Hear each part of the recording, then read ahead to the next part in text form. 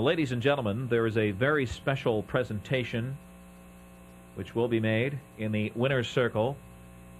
As we mentioned, since 1990, the Standardbred Retirement Foundation has placed 999 horses who are no longer able to race into new homes and also have new careers.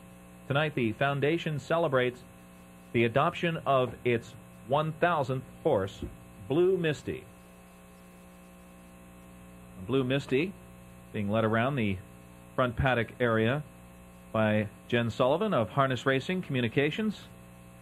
Blue Misty is a 4-year-old mare who has a new home tonight with 17-year-old Gloria Wittersheim of Freehold, New Jersey. Blue Misty never made it to the races because of an injury, but she has a new career as a riding horse for Miss Wittersheim.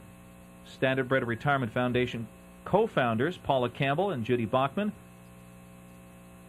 will be making the presentation to Gloria Wittersheim. Also in the winner's circle are the SRF trustees and advisors, Dennis Dowd, Mike Pasquale, Tony Lee Kavanaugh, Larry and Eleanor Herman, Peter Gary, Steve Bachman, Lou Arnold, and the chairperson of the New Jersey Racing Commission, Noelle Love Gross. Welcome to the Big M. Ms. Wittersheim, a junior at Monmouth County Academy of Allied Health and Science, an experienced rider with 10 years of lessons, Wittersheim has been begging for a horse for 11 years since a pony ride at her 7th birthday party, and tonight she gets her wish. Her father, Jim Wittersheim, is assisting with the adoption.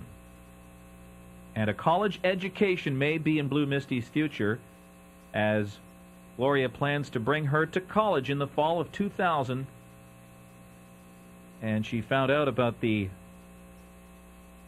SRF Foundation, the SRF, through ads in horse magazines, and checked out their website at adoptahorse.org.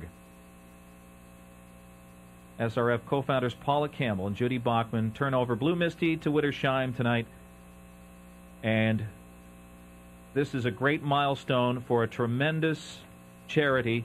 In less than 10 years, they've become the most prolific equine adoption organization. So congratulations to the Standardbred Retirement Foundation, and way to go, Gloria. You've got yourself a frisky horse.